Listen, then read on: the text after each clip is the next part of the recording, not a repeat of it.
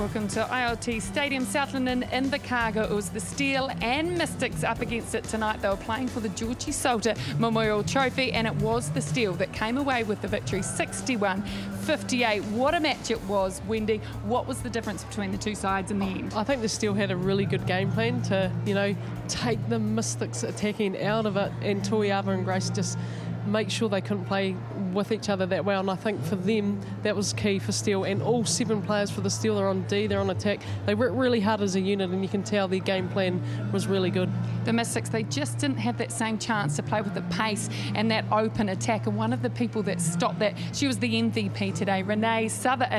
She stepped out and she really slowed down Elisabetta Tuiava. We haven't seen anyone else achieve that this season. Yeah, I think credit to Renee. She made Tuiava have her quietest game of the season, and that's no easy feat. 4 deflections, 3 intercepts, but also on attack she drives that ball through that middle of the court really well for the Steel. So huge game for Renee, and she'll be wrapped. A calming influence, that's for sure. Also sticking with wing defences, Ioane Fa'amu, she was excellent as well. Shannon Saunders, we know what a key she is, but she made Shannon work hard tonight. Yeah, I think it was one of Shannon's quietest games, and that's always credit to your opponent. She was everywhere again tonight. 1 intercept and 4 deflections and 4 pickups. What we love about the pickups, she's into that loose ball. She's hustling, trying to get the loose ball. She didn't give up all night, and she was just everywhere trying to do as much as she can to get those gains for her team. The Steel, as always, they are smart. They kept that ball close. They didn't allow for those intercepts. What else did the numbers tell us? Yeah, we see the attempts there, 67 to the Steel and 66 to the Mystics. Percentages from both teams really good at 91% for the Steel and 88 for the Mystics. Intercepts, you see the Mystics up there on 9.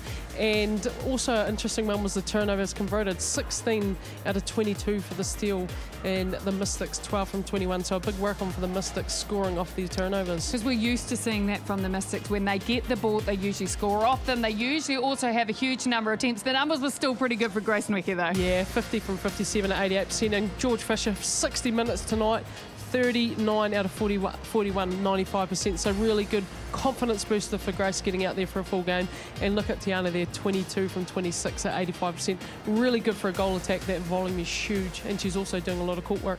Talk about confidence booster. This was huge for the Steel. The win today, it trajects them up into that 2nd spot on the points table. They might not be there long. There's another match to go in this weekend's round of play, but it was the Steel tonight over the Mystics, 61-58.